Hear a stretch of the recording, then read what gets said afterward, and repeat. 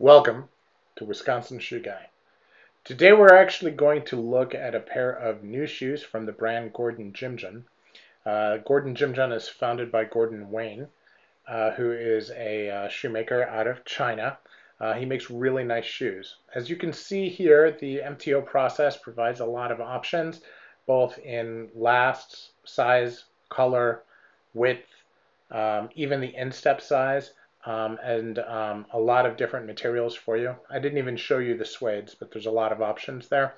And lastly, of course, they come with free shoe trees as part of the purchase.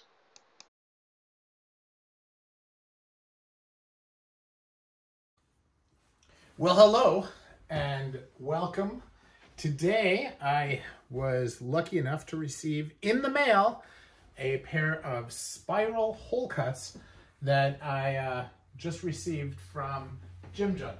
Now, what is a spiral Wholecut? So I think that this is an interesting thing. Now, this is a combination of a Wholecut shoe, which is this. Okay, this is known as a Wholecut because it's one piece of leather, right? No seams except for the one. You can get them seamless, but they're very expensive. Okay.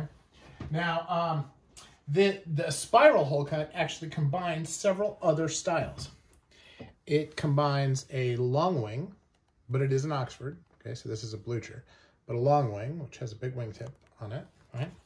It combines an Adelaide here, which has this U-throat on it. It contains a Balmoral Oxford, which I don't have, but I'll explain when I actually open the shoe. And it combines an austerity brogue, because unlike all the other brogues that I showed, this has no perforations or broguing. So yes, they call it an austerity brogue, but there's no broguing. It's just one of the many things within shoes that makes you go, So let's take a look at what this is. I apologize for my phone blowing up here. But so you could tell they like their yellow. And we take a look here and we look at the shoe. Now, first you'll notice it comes with trees. Let's take a look at the shoe bag. All right. This is like this velvety, kind of like a cloth suede. But look at the inside.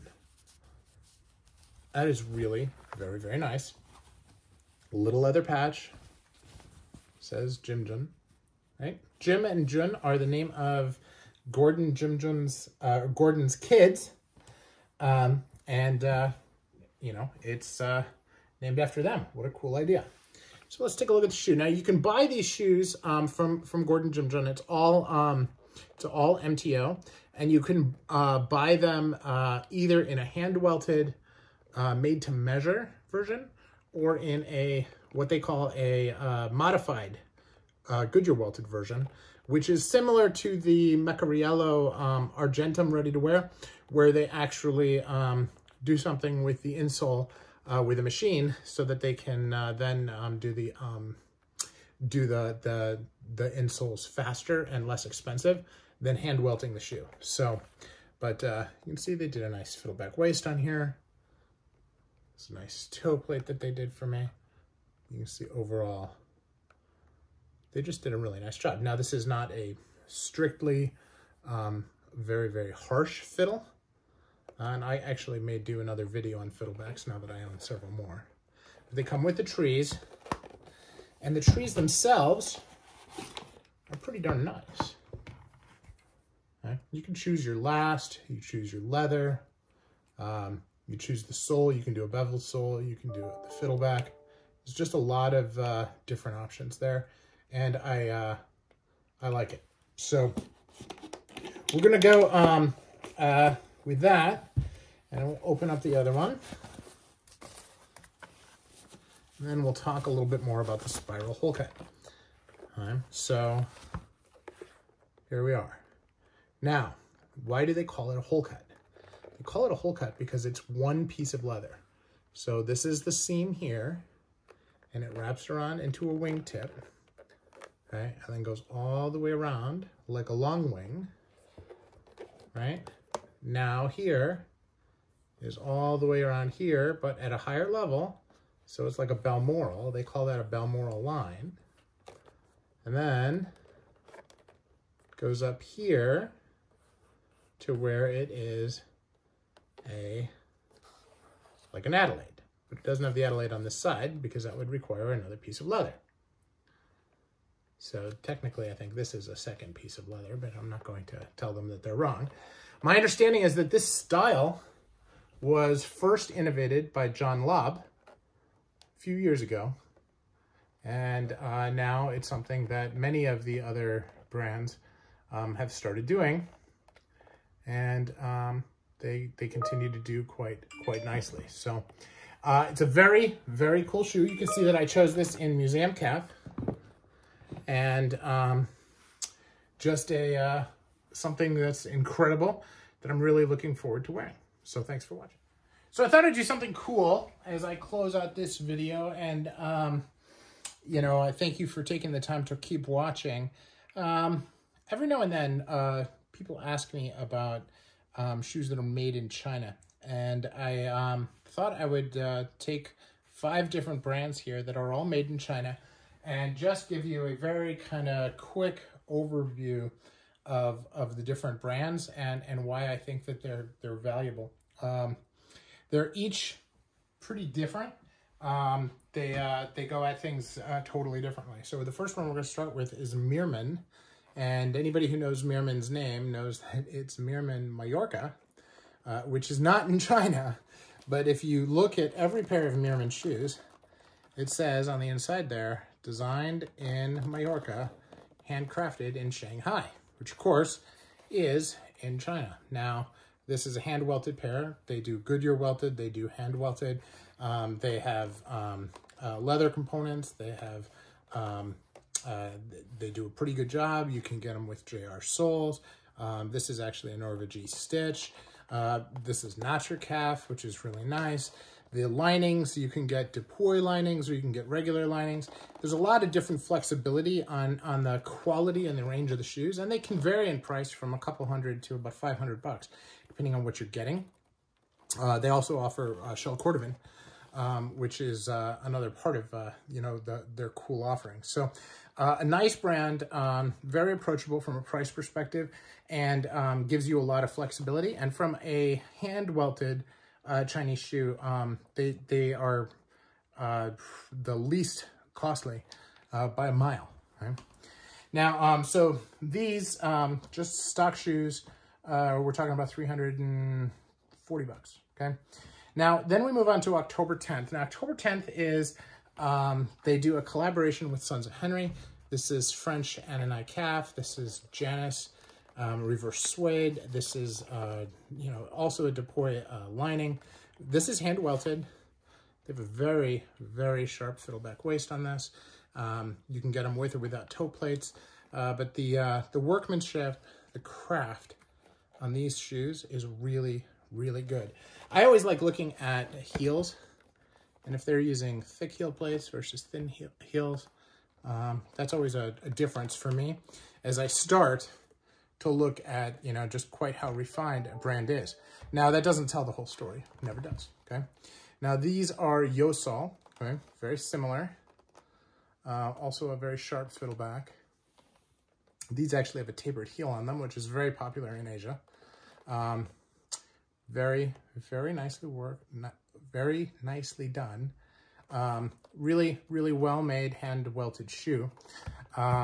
They run about 15, 20 bucks more than the October 10th, so not significant. Now, in between, you have Jimjun, Gordon Jimjun, and these are, I think these run 500, I think it might have been 500 euros. Just to be safe, I'm going to say that, but I'm not sure if it was euros or dollars, to be honest. And then you can choose, and these are the spiral Wholecuts that this video is about. They have also a nice fiddleback, okay? Not quite as sharp as the other. Okay? Of course, these don't have any wear on them yet because I just unboxed them. But this has the altered Goodyear welt, okay? So it is a hand-welted insole, but it's actually not hand-carved. And so because they take that extra step on it, They still do the welting like you would with a Goodyear welt. They sew it to the insole directly though, instead of to gemming. So that is a kind of a good in between. And they do offer hand welted as well in a made to measure, which runs about $800. So a little difference there. These do come with trees though, where the trees on the others are all extra. And then this is what I would consider, you know, the top of the line for made in China. This is a Acme. This has a the Norvegi stitch. Has a very, very nice fiddleback. Really nice thin layered heels. Very, very high stitch density. You know, and this is on par with my Edward Greens, although Edward Greens are not hand welted and this is. So, you know, this is among, you know, many folks will say that this is at the bespoke quality level.